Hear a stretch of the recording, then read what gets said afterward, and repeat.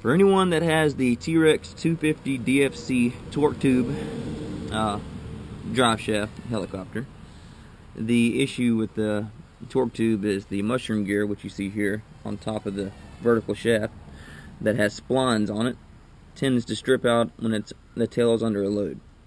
So in order to fix this, which I have tested and had actual 3 crashes and still hasn't stripped out on me, use the Gorilla super glue.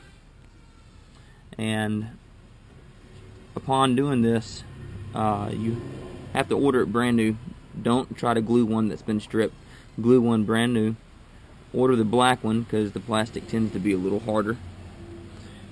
So you basically want to just pull this off of the end of the shaft before you do anything else.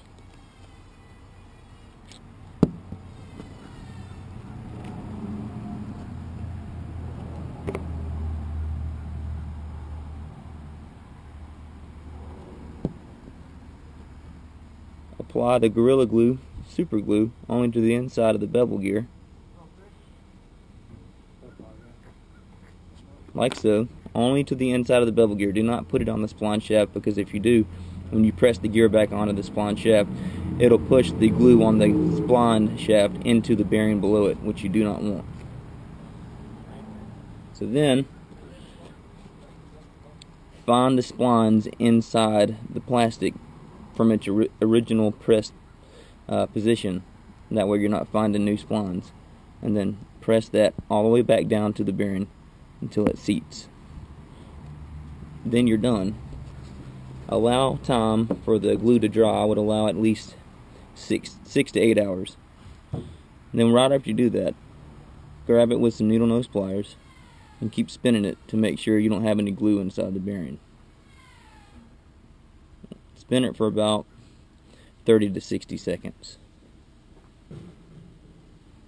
I know I don't have much glue there, but for the viewer, I would just spin it as long as you think necessary until you know there's no glue locking it up.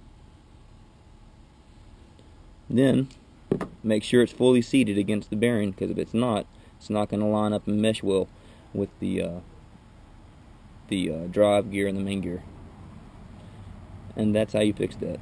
You shouldn't have any issues. Now remember, do not glue a bevel gear that has been previously stripped in a crash. Only order a brand new gear. Pull the bevel gear off, glue it, and put it back on.